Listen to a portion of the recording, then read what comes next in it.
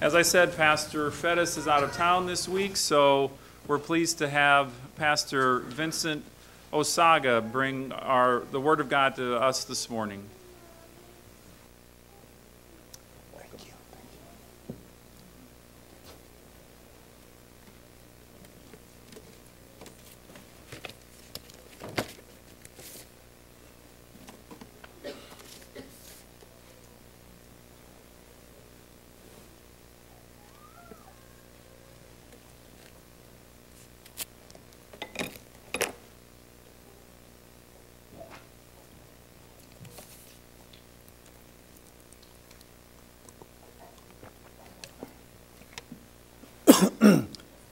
First of all, I would like to appreciate God for the privilege of preaching His unchanging word. I also want to thank Dr. Fettis and Wendy for giving me this opportunity to assist them in their ministry. Family of Faith, it's always a pleasure to be here. Thank you for having me. I appreciate it. Now it is time for the Word of God. The Bible says, "For the Word of God is alive and active." So let us examine it carefully. The title of our message, "The Formula for a Joyful Marriage, Love and Respect." If you have your Bible, please turn to Ephesians chapter 5, verses 22, 25, and 33. If it is convenient for you, please stand for the reading of God's Word.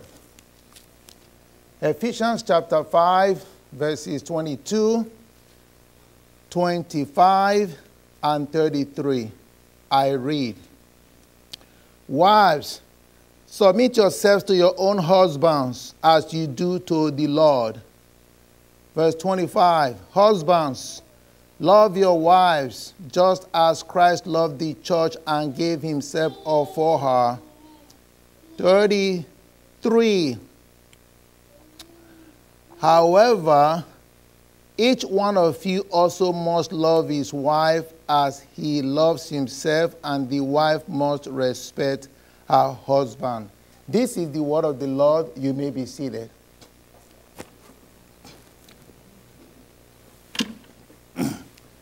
Let's pray. Wonderful, gracious Father, your word is a lamp to our feet and a light to our path. Help us not to lean on our own understanding. Give us the grace to follow the path you set before us through Jesus Christ our Lord. Amen. As a practicing certified public accountant, it is not unusual for some of my clients to confide in me on several important life issues that are not related to taxes or accounting. On this given day, this client walked into my office and complained bitterly about his marriage and about his wife. Some of his comments were, "Women, you can't do with them, you can't do without them. They don't just get it." And he went on and on and on and on. By the way, this is his second marriage. I listened to him carefully and I responded. I said, "I'm so sorry about your marriage experience." And I said, "I can assure you the application of one Bible verse can drastically transform your marriage." I share with him Ephesians chapter 5, verse 25. We say, "Husbands, love your wives as Christ loved the church and gave himself for her." In a few minutes, I explained the essence of this verse. I told him. He objected to everything that I said. Some of his objections were, "That is not our problem. That is beside the point." Then he went on and on and on and on again. When I realized that I was not getting anywhere with him, I stopped for a moment and I flipped the coin. And I said, if your wife was here, I would have loved to share with her verse 22 of the same chapter, which says, wives, submit yourself to your own husbands as you do to the Lord. In a few minutes, I summarized this verse to him. He responded positively to everything that I said. Some of his responses was, that is what I'm talking about. You hit the nail on the head. I wish my wife was here to listen to you. After he left my office, I shook my head. I said, truly, there are two types of people in this world. One people, these are people that have flaws, shortcomings, deficiency, and they are aware of some of them, and they pray that God will help them to overcome their deficiencies so that they can be a better spouse or a better sibling, however the case might be. Then you also have another group of people who also have flaws and deficiency, but they are completely clueless about their weaknesses, let alone pray about them. These are people that claim not to be perfect, but you will never hear these words from them, I am sorry, I'm wrong, forgive me. You see, we all have issues. That is what the Bible said, not me. The Bible said that there is no one righteous, not even one. The Bible also said that if we claim to be without sin, we deceive ourselves and the truth is not in us. So, what is the cause of our issues? They started in the Garden of Eden where Adam and Eve disobeyed God and sinned against him. We are their descendants, and as such, we have the same DNA as Adam and Eve. We bring several issues into our marriage: selfishness, pride, jealousy, envy, anger. The list goes on. When you bring two people, two imperfect people together, like the Bible said, to become one, and you expect them to live peacefully together for the rest of their lives, it is impossible without the help of God. On that note, the purpose of my message is to call our attention to the God's perfect formula for a joyful marriage: love and respect. And we're also going to talk about some of the related implementation strategies. Now, before we continue, let's take a quick look at the general context of our text and one general misconception about our subject matter. The book of Ephesians was written by Apostle Paul during his imprisonment in Rome. He wrote this book to this church in Ephesus and by extension to all believers everywhere. In this book, he encouraged these Christians in their faith, and he also addressed several interpersonal relationship issues.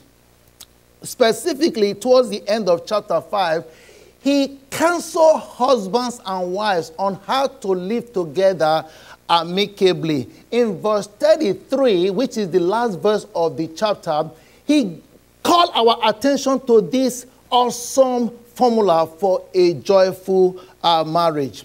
That said, let me go ahead and quickly share one misconception with you, and the notion of the men as superior to women. That is untrue. From the beginning of time, man has dominated the world. We have used our power in almost every society, if not every society, to oppress women. However, oppressing women in any form, shape, or manner is not of God, and is also inconsistent with the Word of God. Both the Old and New Testament support this truth. In the Old Testament, Genesis chapter 1, verse 27 says, so God created mankind in his own image. In the image of God, he created them, male and female, he created them. In the New Testament, Galatians chapter 3, verse 28 says, there is neither Jew nor Gentile, neither slave nor free, nor is there male or female, for you all are all one in Christ Jesus. So God created us differently so that we can complement each other for different roles, but one is not less valuable than the other. Now, let's quickly take a look at our text. First, chapter 5, verse 22 of Ephesians. He said, wives, submit yourselves to your own husbands as you do to the Lord. Both Christians and not Christians who do not have a full understanding of this text respond negatively to the word submit.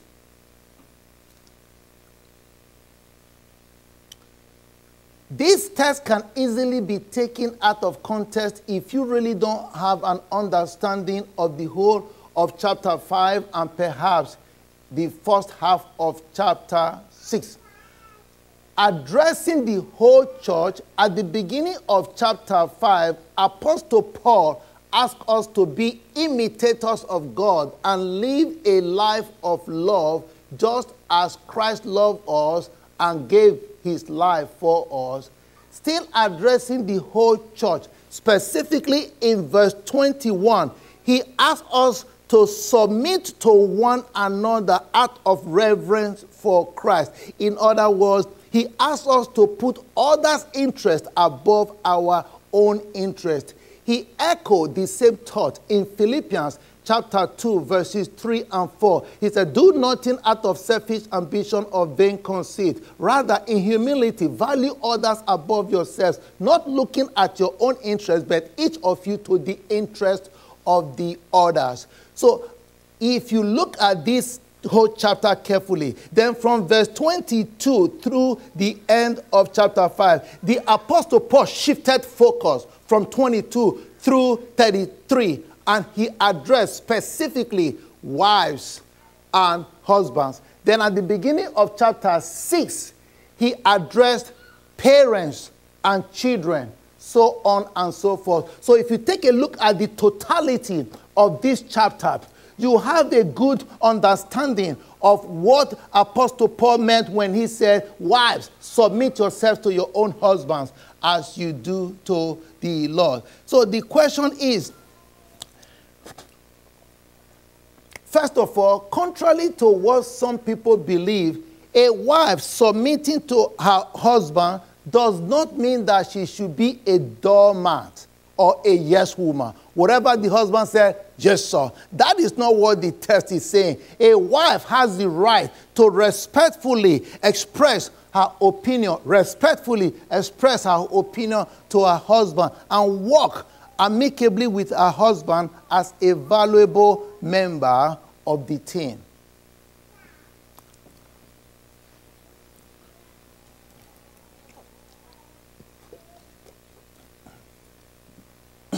So what does it mean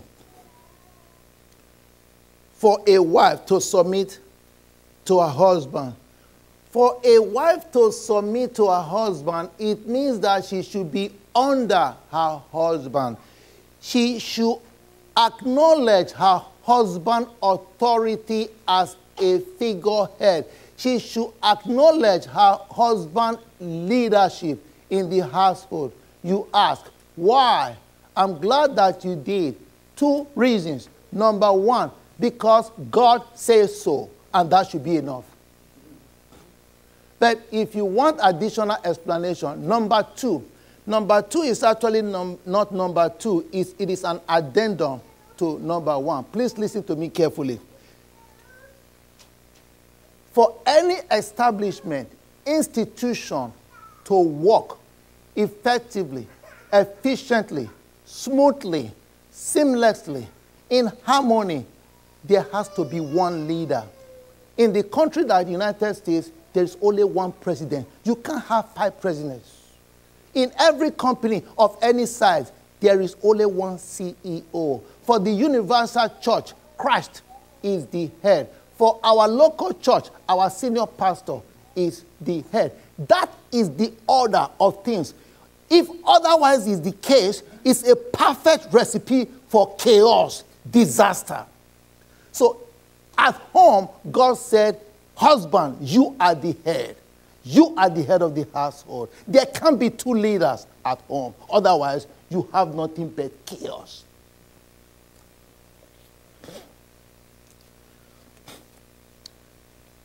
Additional points about this verse. He said, wives, submit yourself to your own husbands. To your own husbands. Not somebody else's husband, but your own husband. That is important.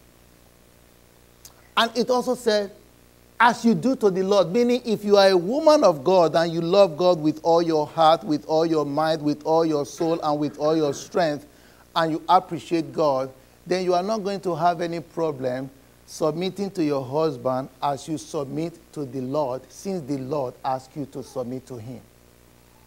Another important point. No one can force any woman to submit to her husband. It is purely voluntary. You do, you enjoy the benefit. You don't, you pay the price. Last point. There's one exception. Wives, there's one exception whereby you should not submit to your husband. It is not explicitly stated in the text. It is implied. And that is, a wife should not submit to her husband on immoral ground. You should not submit to your husband if the issue is not biblical. That is the only exception. You know, a number of years ago, one of my nieces got married, and she shared with me about the struggle that she was having with her marriage. She's a newlywed, about 2-3 years. And when she talked to me, I see that there is a power struggle. And I shared this verse with her, and I said, listen, go home. And I explained this verse to her. Go home and submit to your husband. From this point on, don't argue with him. I said, listen to me, young one. I said, don't argue with your husband. Just express your opinion respectfully, number one. Number two, don't just submit to him. I want you to express in your own words that you are submitting to him. I said, use these words. Honey, you are in charge. Your say is final. Pray about this before you make the decision. Honey, I just want to let you know that it doesn't matter the outcome of your decision. Whatever decision you make, I will support you. And I coach her on those words to use. I said, 6 months, come back and let me know what happened. In less than 6 months, she came back and said, Uncle, you're not going to believe this. This is magical. I used to get my way 40-45% of the time. Now I'm getting my way 90-95% of the time. A submissive wife will get almost everything she wants.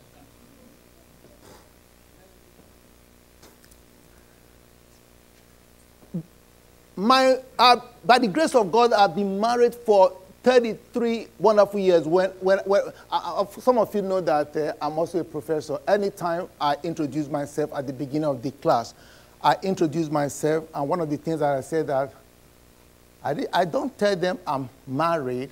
I say I'm very happily married. And I'm sending a message to some women also. My wife, I don't know any other woman in this world that is as submissive as my wife. I tell people sometimes, I get more respect in my house than the president in the White House. And I really mean that. Similarly, I don't know any woman in this world that is as loved and adored and spoiled than my wife. If you don't believe me, at the end of service, ask her.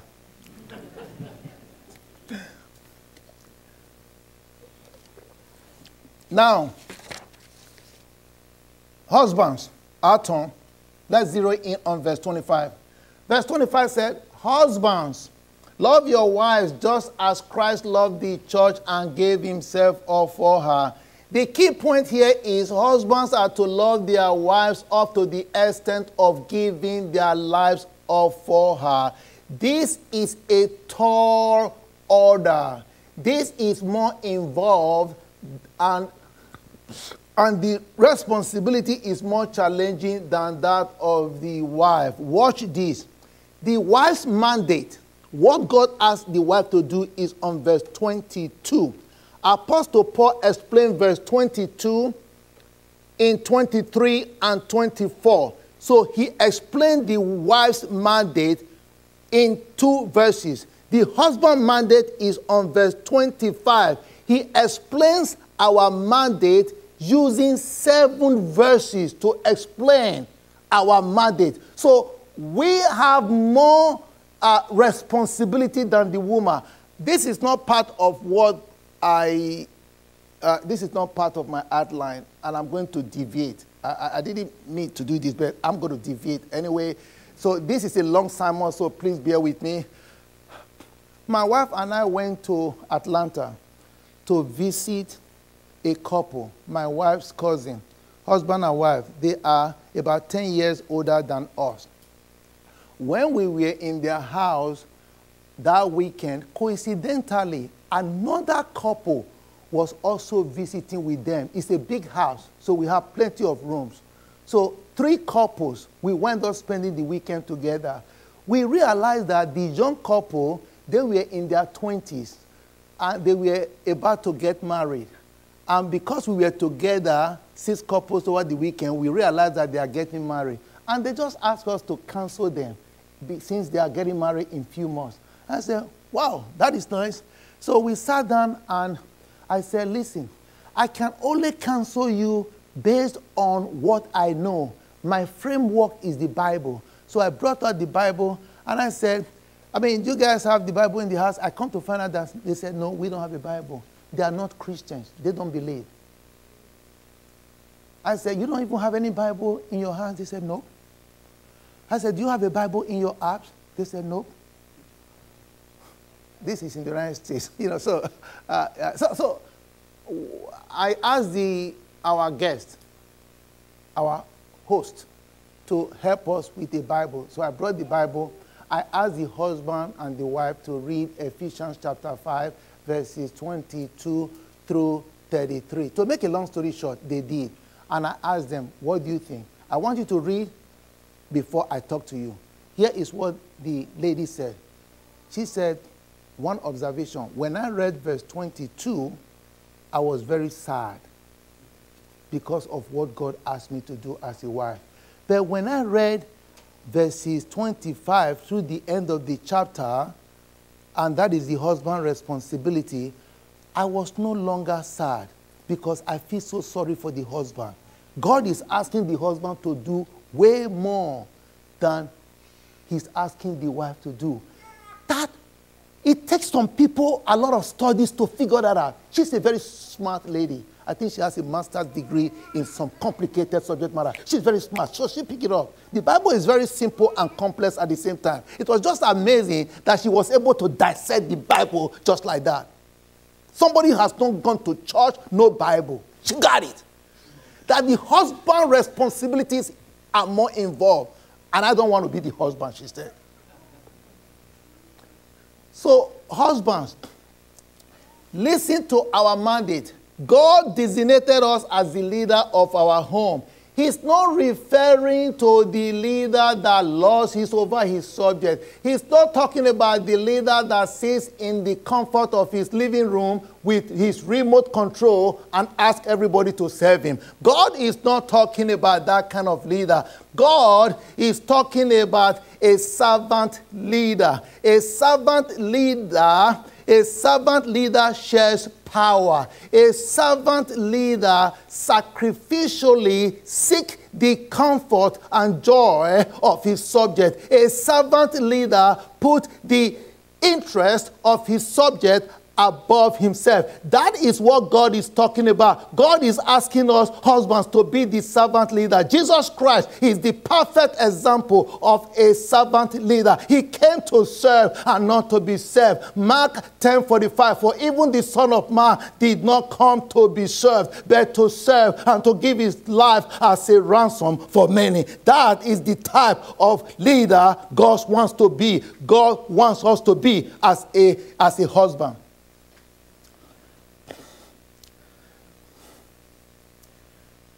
Verse 33. 3 verses. One more to go. Verse 33 is the last verse of chapter 5. This verse sums up verses 22 through 32. It says, however, each one of you also must love his wife as he loves himself, and the wife must respect her husband. God revealed the depth, the importance of this verse to one man called Dr. Emerson Eggerichs. And this guy was inspired, and he wrote a book titled Love and Respect, and explained this verse further. It took him 300 plus pages to explain one verse. That tells you how powerful the Word of God is. Then this guy decided to devote his whole life and devoted his ministry talking about the truth of this verse across the globe. Love and respect. Hence the title of our message, the formula for a joyful marriage: love and respect. Now, with God's help, I'm going to try to explain in less than 10 minutes what Dr. Eggerichs explained in 300 plus pages. So put on your seat belt and let's go. In summary, Dr. Eggerichs claims that most marriage conflicts are due to lack of love and respect. He looks at it as the love that she desires that she's not getting, and the respect that he desperately needs that he's not getting. First, I want to address the wives. Wives, please listen to me carefully. You may not be aware of this. Because of the way God created us, I'm talking about men, we long for our wife's respect. We desire our wife's respect. We crave for our wife's respect. We want our wives to treat us, listen, as if we are the greatest, ideal, most wonderful man in the world, even though we know we are not. I don't know whether you got that. A typical man wants his wife to reverence him, to look up to him, to appreciate him, to treat him as the greatest husband in the world, even though he knows himself that is not. But that is what we crave for. How? Because that is our genetic makeup. That is how God created us.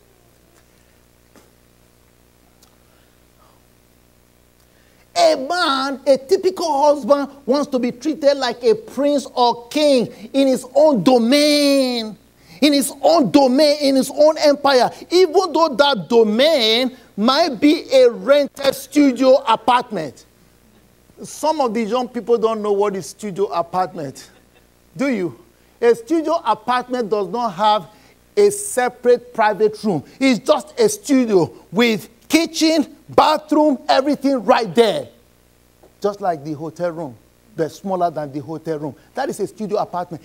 A husband can be in a studio apartment with his wife and 4 children in that studio apartment. That is his domain. That is his empire. He still wants his wife to treat him as if he's the greatest man, he's the ideal man in the world.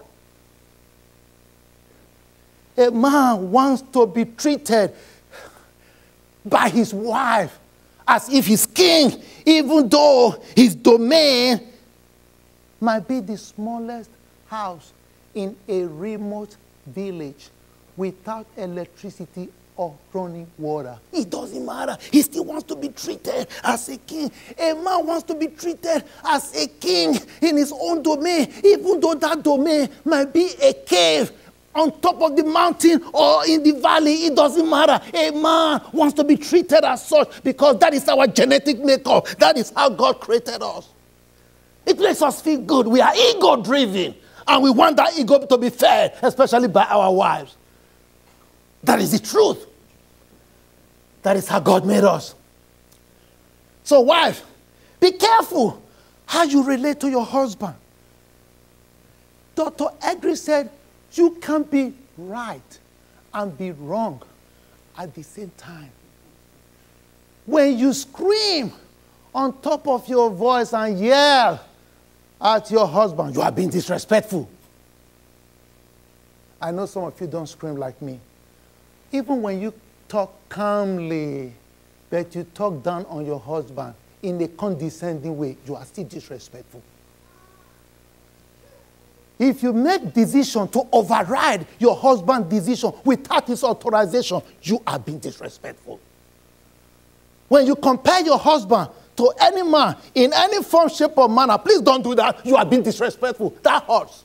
And wife and husband, say same to you. Don't compare your wife with any other wife. Right now, I'm just addressing wives. I'm coming for the husband.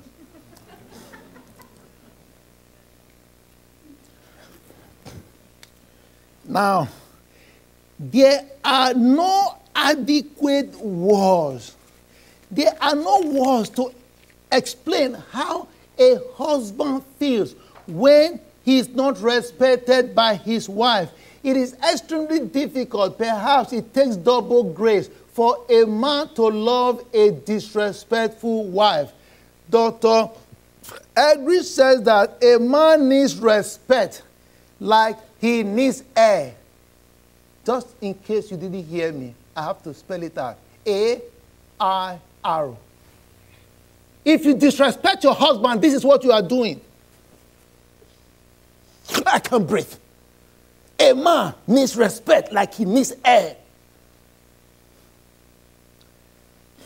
And when you disrespect your husband, you are disobeying God who commanded you to obey him.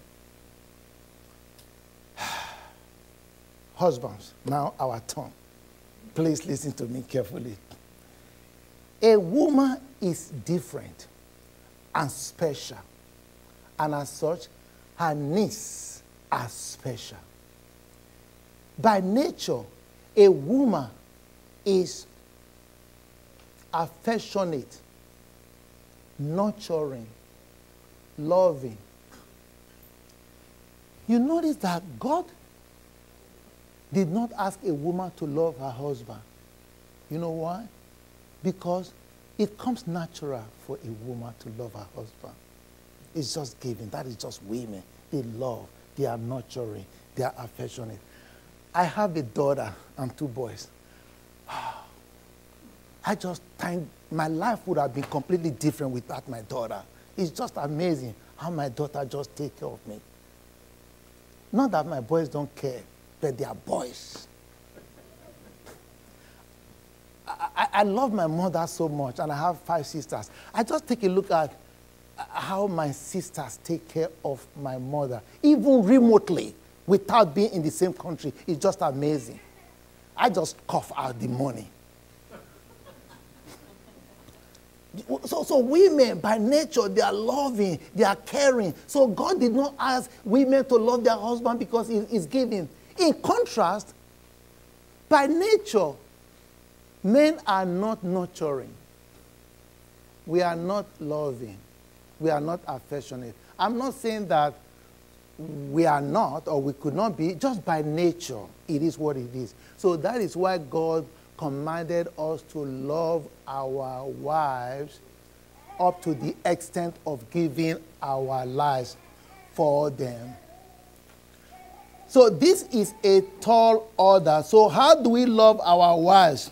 How do we meet their physical and emotional needs? That is the $64,000 question. How do we love our wives? We love our wives in 2 primary ways. Number 1, a husband needs to explicitly tell his wife that he loves her. Listen to me, husband. The notion that we don't have to express the fact that we love our wives all the time is a lie from the devil. Yes, you ask, how often should I express that? As often as you can. Let me share a true life story with you. Several years ago, my wife called my attention to the fact that I tend to repeat myself too much. When I listen to people that actually repeat themselves when they are speaking, I notice that it's very annoying. So over the years, I have learned not to repeat myself except when it is absolutely necessary. And I thank my lovely and beautiful wife for that. Watch this. I have a habit. This is not for everybody. But I have a habit of complimenting my wife every day. Yes, you heard me. 365 days a year. I praise and acknowledge her inner and physical beauty. I compliment her on her spiritual commitment, her hairdo, her makeup, her manicure, her pedicure, her dress, and you name it. I tell her how she makes me feel when she dresses up. Yes, every single day. I also let my wife know that she's the most beautiful woman in the world. I say that often, sometimes multiple times a day. That is the only time my wife does not accuse me of repeating myself. So a woman can never get tired of those words. Another habit. I really don't spend enough time with my wife as I really would love to. And I think I use the fact that I have 2 jobs as an excuse. I'm retiring from one of the jobs this summer, so I'm going to see how that goes. But this time, there was the time I said to my wife, honey, I really need to work half day today. I will come home and spend the time with you. Guess what? Something happened. I had an emergency at work, so I called her. I said, honey, I can't just make it. And I got home at 7 o'clock p.m. I was driving home. I was already feeling bad about myself. You know, when I got home, I said, hi, honey. He said, hi. It was obvious. You know, when you have those happy emoji face, then you also have emoji face. I don't want to be bothered. I'm not really happy right now. So I think I saw the emoji face of, I'm not a happy wife right now. I just noticed.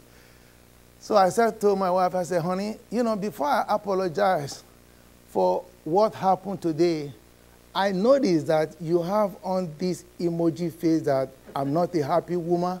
But I just want to let you know that even with your upset emoji face, you are still the most beautiful woman in the world. And she couldn't even help herself. She laughed and put aside the upset emoji face and the happy emoji face. And then she went back to the upset, happy emoji face and said, I'm still better at you. So a woman can never get tired of hearing these words. I love you. You are so beautiful. Other than my salvation, you are the best thing that has ever happened to me. I cannot imagine life without you. I hope and I pray that I make the transition to glory before you.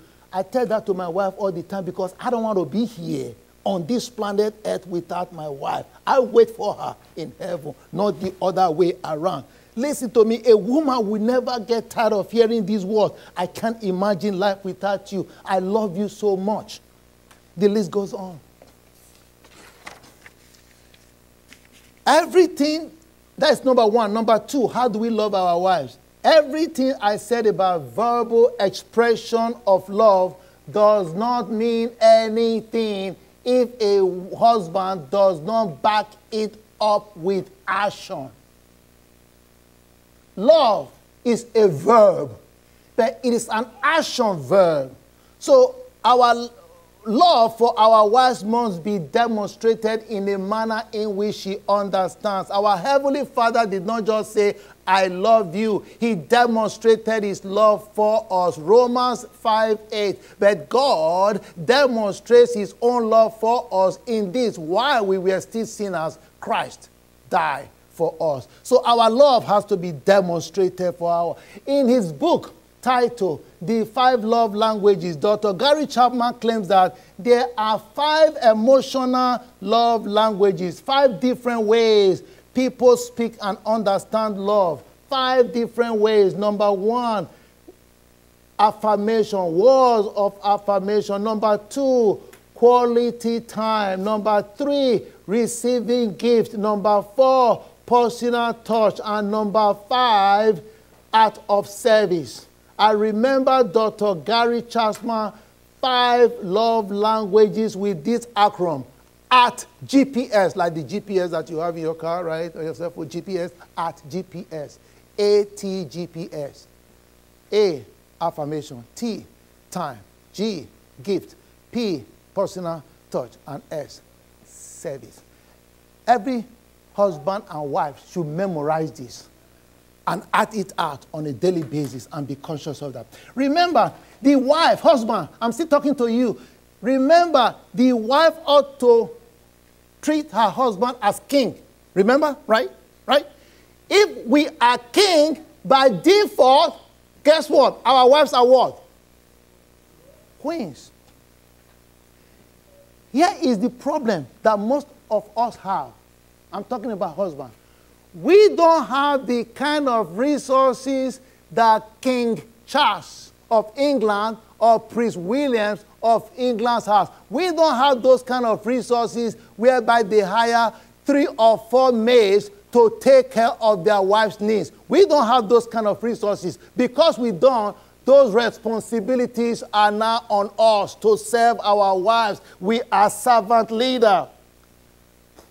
I hate to digress again.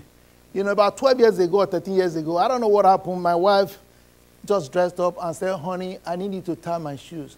The first thing that came to my mind was, wait a minute, you can't tie your shoes? I didn't say that. But that just came to my mind. And then I remember Jesus Christ washing the feet of his disciple. Then I bent down and tied her shoes. Then all of a sudden, from that point on, interestingly, my wife doesn't tie her shoes anymore. Not when I'm there. She just said, you know, she doesn't even have to ask. I just bend down and tie her shoes. It's giving now. That is just part of service. And I actually love doing that now because I've been doing it for what, 11, 12 years. She doesn't want to tie, because she doesn't want to be inconvenienced tying her shoes. The servant leader is right here. Just tie my shoes.